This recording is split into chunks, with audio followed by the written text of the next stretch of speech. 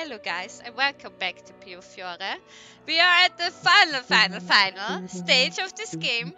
We have gone through tons of ex-boyfriends and ended up alone in the final at the Christmas picture. And we're gonna see the episode following our Christmas picture.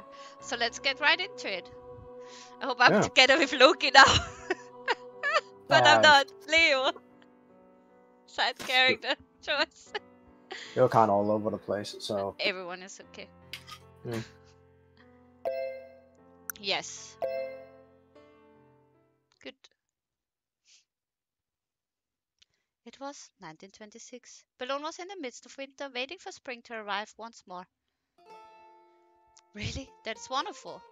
We entered the church and inside were Leah and Orlok. Okay. Who is that then narrating? Me. Okay.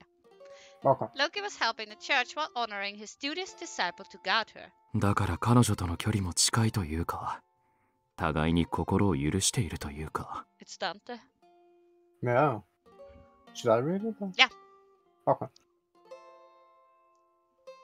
They were laughing merrily together, but what in the world would they... 気になる? Nicola. No. ならない。 Oh my god, he sounded so jealous! Not at all. Leah turned our way, hearing our voices and footsteps. Oh, buonasera. She gave us a bright smile. Orlok bowed his head without a word. He didn't seem surprised at our presence. I assume he noticed right away. Isn't it cold outside? ああ、このところ冷え込むな。Stopping the car in front of the church would be too obvious. We walked here after getting out of the car, a couple of blocks away. Is there a problem, Dante? 今更だが、少し不思議な気分になった。まさかお前とこうしてたわいない話をするようになるとは思わなかったから。I know. 彼女は俺にとって特別な存在だ。だからこそ距離を取ってきた。この関係はずっと変わらないだろうと思っていたのに、今では会合に限らず教会に来ることがあれば何でもない立ち話をする。I never dreamed it would ever happen. ところでさっきは何の話をしていたの？楽しそうに笑っていたみたいだけど。Nicholas, like, asking the question that Dante can't ask. Oh, about that. Before Leah said anything, she quickly glazed at Orlok for confirmation. Glanced, at Orlok for confirmation. Orlok nodded and spoke in her place. 俺は昨日まで峡谷に戻ってたから、その話をしてた。頻繁に行き来しているよね。以前はほとんどこの町にいたみたいなのに。状況が変わったから、町の状態もすごく安定してるし、それに俺が留守の間、ファルツォーネが彼女のこと気にかけてくれてる。だから俺が峡谷に行っても大丈夫。ありがとう、ニコラ、ダンテ。ファルツォーネとして当然のことをしているだけだ。そこは素直にどういたしましてでいいと思うけど。それでオルロック。Nicola picked up the conversation. あ、実は峡谷との行き来が増えてること、俺の負担になってないかってゲイカが気にしてくれて、それが嬉しいって話してた。ゲイカ、ロズベルグ教か。I had noticed how deeply loyal Orlok was to the Bishop Roseberg. Nicola? Hmm? I heard you've been in and out of town recently too.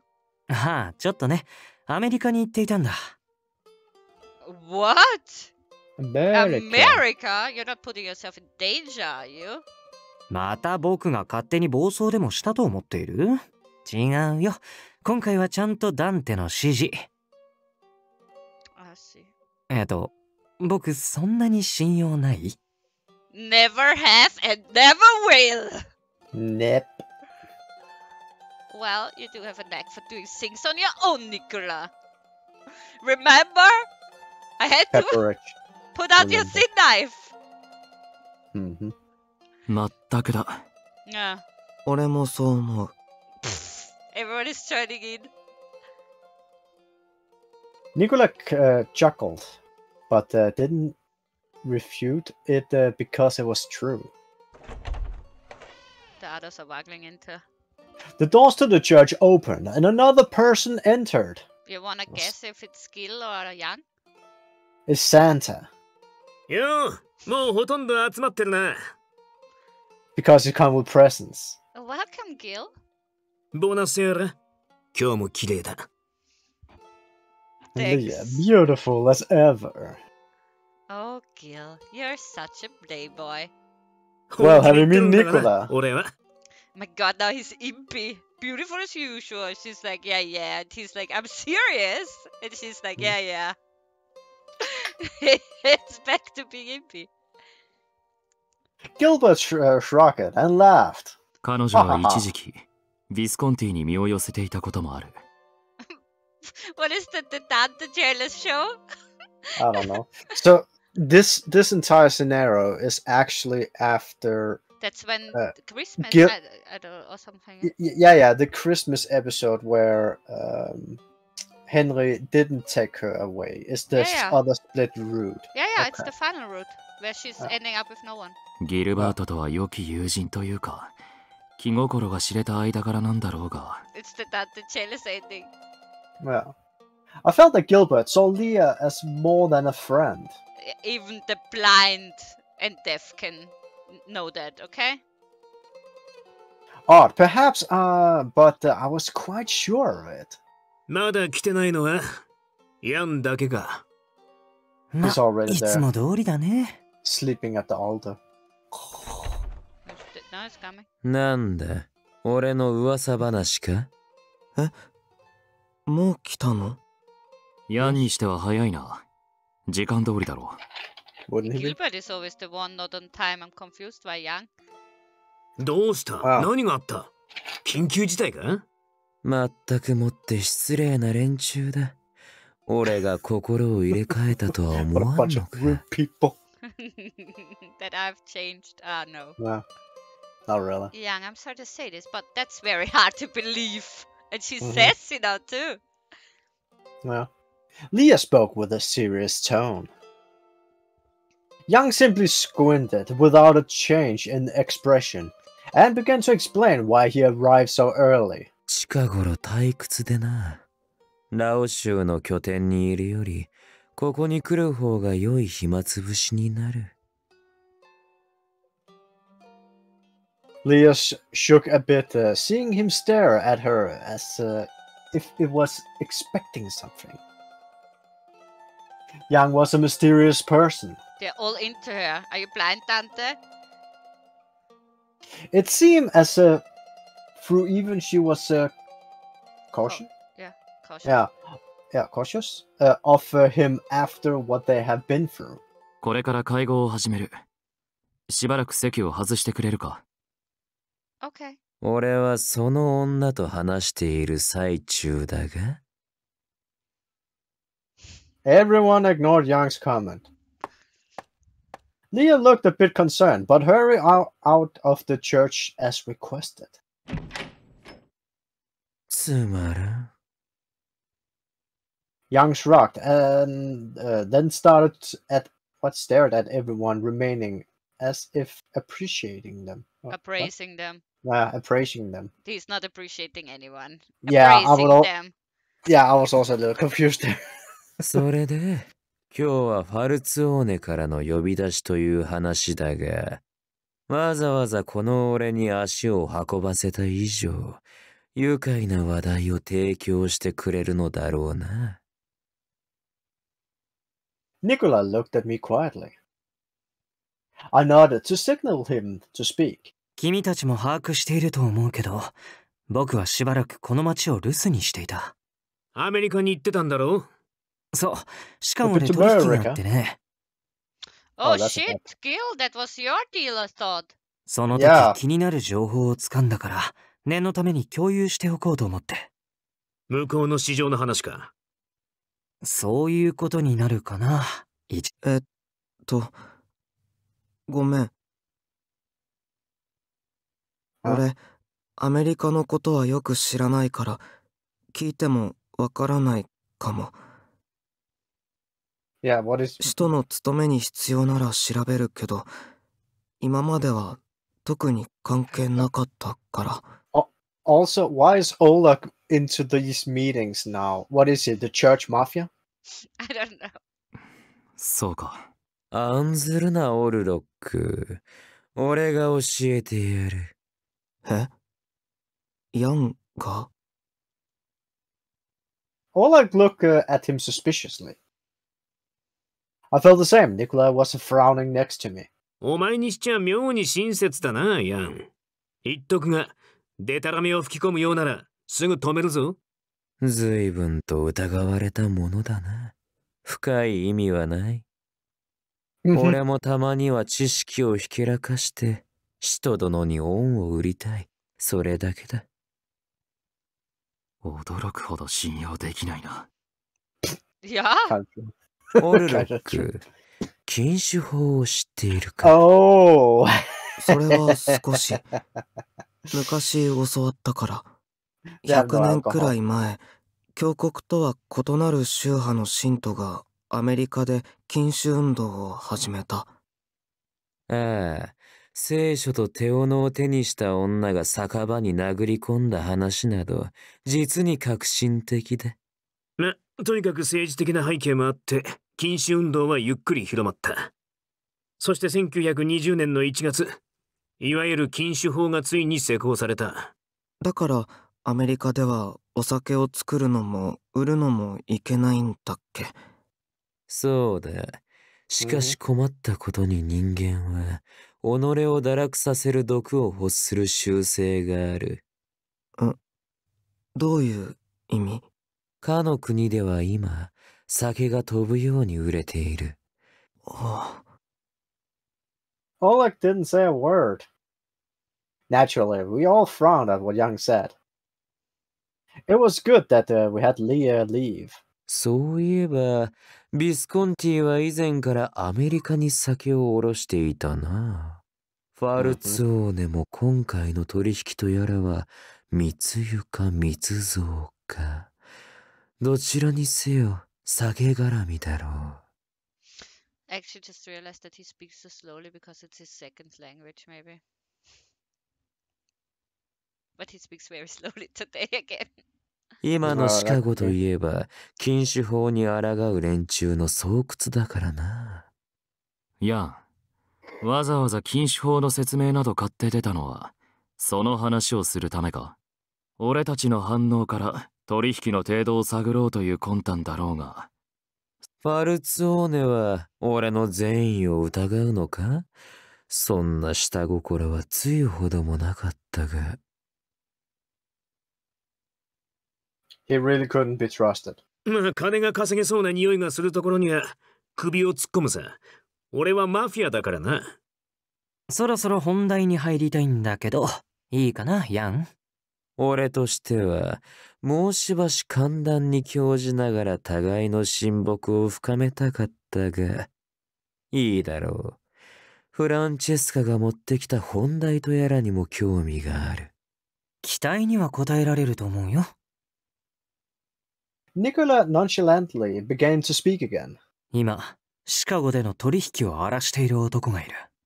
彼はスピークイージーを何件も抱えているみたいなんだけど。A tavern. 出来の悪い密造酒を高値で買い取って、儲け度外視の安値で叩き売るらしい。おかげで相場がめちゃくちゃだ。随分と頭のおかしな男だな。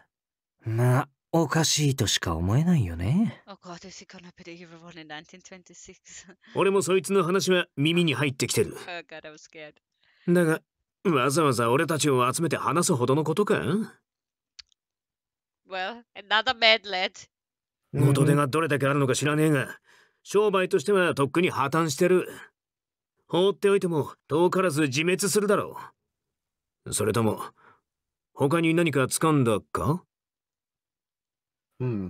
Nicola hesitated a bit, which were rather rare. Then he Then he shared the information he knew. 彼はファントムと呼ばれている。Henry again? ファントム。 Do-do-do-do-do-do-do-do. 彼にはちょっとした特徴があってね。時代遅れというか、舞台衣装みたいに豪奢でアンティークな服装を好んでいて、Henry? That's Henry. その上、人前に姿を見せるときは必ず、お It's かしな Henry. 仮面をつけているらしい。Is this? なるほど。オペラ座の怪人か。Yeah, Phantom of the That's Opera. the Phantom of the Opera. But wasn't this supposed to be after all that happened in the casino? Or? Yeah, but after the final where she was at Christmas with them, not the Henry end. Yeah, but that means they have already met Henry. Yeah, they know who he is. They were attacking. The fire started. He Yeah. escaped. Then don't they get that this is Henry they're No, talking about? that's what they're talking about. It is Henry. Yeah. 流行り好きな連中らしい呼び I 名 see he's a man of culture. The What? Phantom of the Opera. I love it. まさか See, そんな look here. If I understand. 男の特徴に俺たちは心当たりがある。僕としては直接接触して素性を確かめたかったんだけど、会えなかった。Now Henry is evil again. どうも彼は自分のスピークイージーにもめったに姿を見せないらしい。ファントムが本当にあの男だとすれば、ニコラが単独で追うのは危険すぎる。だから当初の予定通り帰国させた。ブルローネで近々ニコラの手が必要な取引もあるしな。その男について探ってみる。ゲイカな You ら know who it is. 何か調べられるかもしれない。ああ、その必要はないよ。 Emilio? Yeah, it's the little creep again. A voice suddenly resounded in the church hall. With the guns. Nicola was taken aback, then he quickly drew his gun and covered me. 待ってニコラ、この人は。君が手引きしたの？オルロック。違う。来るなんて聞いてなかった。Nicola still has his gun raised. Shoot him. で、殺していいのか？ Good young. だから待って。ダメ。まったく請求だね。けれど、僕を殺すより話を聞いた方が楽しめると思うよ。ほう。I calmly looked at the young man. お前は峡谷の人間か？そうだよ。ダンテ・ファルツォーネ。僕はエミリオ。峡谷からの使者だ。峡谷の使者。こんな子供がか？ So is エミリオ Orlok, は and he's an 鍵の乙 assassin. 女の伝承に詳しい。前も手を貸してもらった。Nicola lowered his gun. 害はないようだね。少なくとも今は。Doubt, confusion, caution. Emilio smiled amidst the various emotions stirring through the church. 彼には深入りしない方がいい。まあ、放っておいても、向こうから勝手に構ってくるかもしれないけれど。エミリオ、お前がどこまで知ってるかわからねえが、ファントムとやらが俺たちの思う男なら、なんと言われても野放しにはできねえ。少なくとも、ビスコンティはそうだ。ギルバート・レッドフォード。確かに君はシカゴと因縁があるけれど、ブルローネマフィアに海の向こうのことばかり気にしている余裕はあるのかい？なんだって？ああ、怒らないでほしいな。 Why did 僕 he は moan? これでも Something's 君 gonna たち go の down. 味方のつもりだから。 Something's gonna happen, Balloon. 地続きの国に足元を救われないよう忠告したいだけなんだ。Something's gonna go out down in Balloon. ドイツで不穏な動きが台頭したって。そう。本当に強国としては頭が痛いよ。中華民国も、リュウ・ファンフイは本気でラオ州への報復を考えているようだし。Oh, lovely. Well, that sucks for you, Young, anyways. まあ、それ以上に君たちを悩ませるのは、この国の政府だろうけれど。確かにな。王国政府によるマフィア弾圧は、今年に入ってさらに激しさを増した。首席宰相及び国務大臣様のおかげで。Okay. Mussolini. Maybe. そうそう。Emilio still had a smile on his face, despite the subject being very grave. ことが起きたのは、ちょうど去年のクリスマスかな。ムッソリーニは自分のために新しい役職を作り、それに就任して、従来の首相職より大きな権力を手に入れ、一気に独裁を進めている。特にシチリアへの影響は大きい。Sounds like a nice guy. 連中のほとんどは海を渡ってニューヨークだのシカゴだのに移った。ただのマフィア家業という意味でなら、この国を捨てた方がいいのかもね。そういう時代が来ていると、僕以上に君たちが感じているのかな。だとしても、I responded with conviction. ファルツォーネはここで生きていかなければならない。ブルローネを、ましてマフィアという生き方を捨てるわけにはいかない。ファルツォーネ以外は、ラオ州とビスコンティは何を望む？俺はこの土地に愛着などないか。I don't give a shit, I'm young. 生異物とやらが争いを吸い寄せてくれるなら、まだしばらく楽しませてもらわねば。まずは腰の重いリュウ・ファンフイが遊びに来るまで待ってやらねばならんしな。俺はいずれシカゴに行く。だが、組織にはまず地盤が必要だろ。そうそう無鉄砲には動けねえ。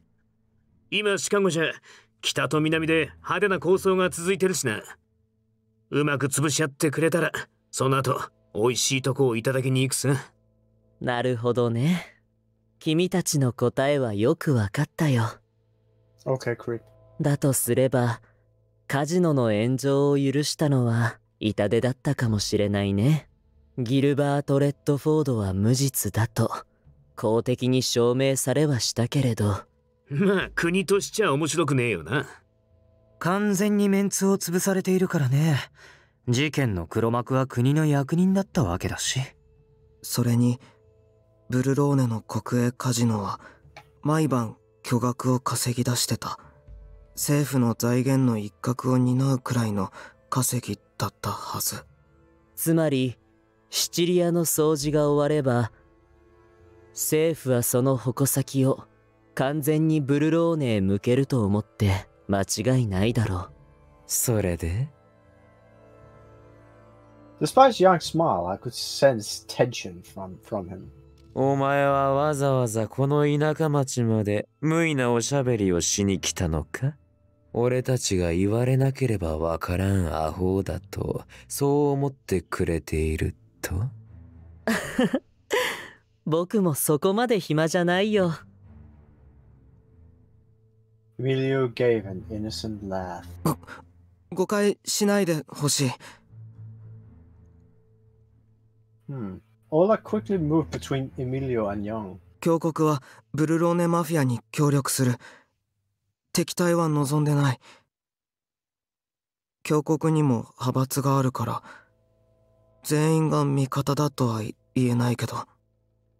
ヨゼフ、ロズベルグ卿が君たちに協力的になってくれたのは大きいよ。彼、ことと次第によっては本当に次期強国の主になってしまうだろうし。Orlok smiled proudly. それはさすがロズベルグ芸家だな。Young gave a sinister chuckle. ロズベルグ教をうまく取り込みたいと思っているのかもしれないが、 Again. 彼は敬虔な聖職者として名高い人だ。金や暴力で回収するのは難しいだろう。今日、 I came here today. Okay. The tone of his voice subtly changed. 僕が伝えに来たのは助言だ。予言というほど大層なものじゃない。けれど、これはほど近い未来の話だ。それがお前の本題か。そ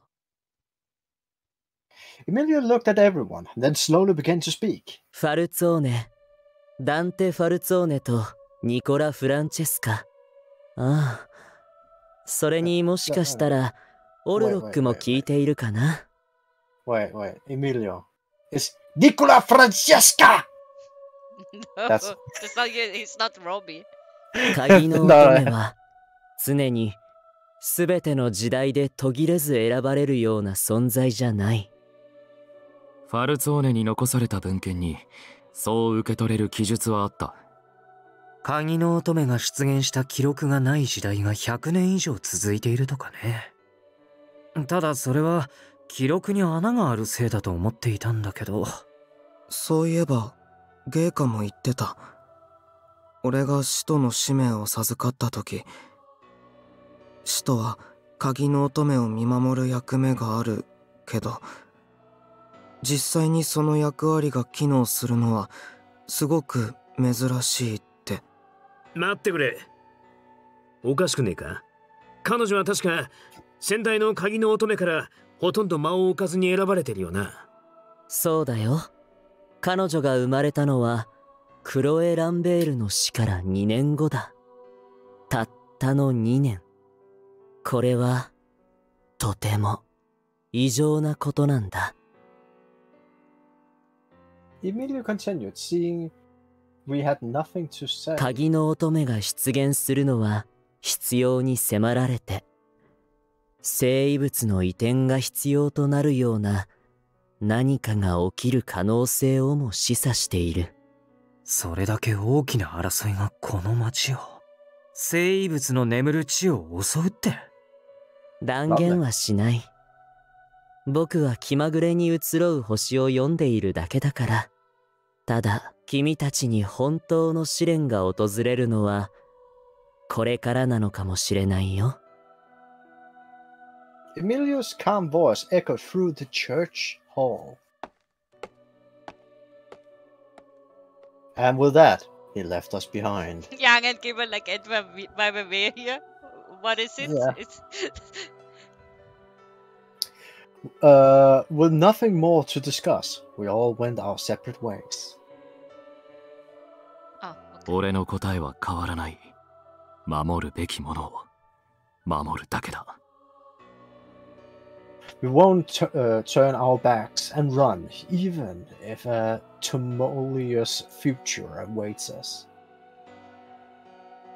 The reason being that we are all men of honor.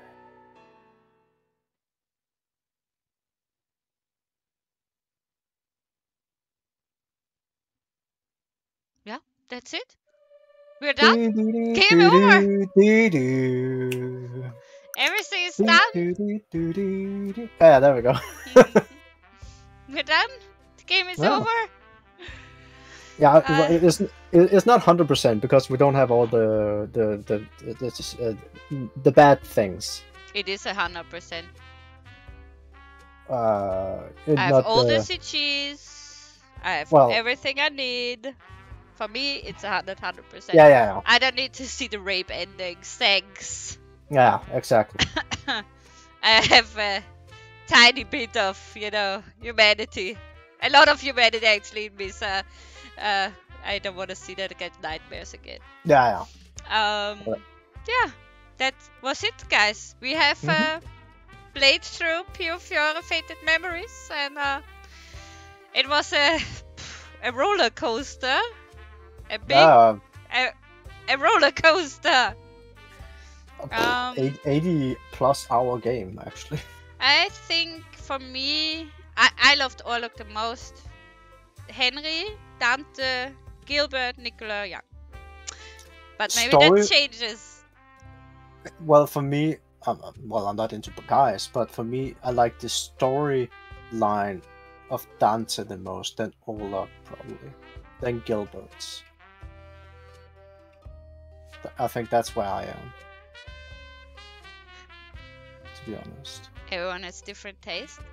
Some like the anti-heroes, some like the heroes. I like the tragic characters. They need my love. I like the side characters. Yes, I still want to be with Leo. I still want to be with Leo. But I Leo know there fan. is a CG from Leo in Piofiore 1926, so yes, we have to go there. We have to see Leo. Oh, yeah. That's another game that has to be played. Yeah. And All that, pictures.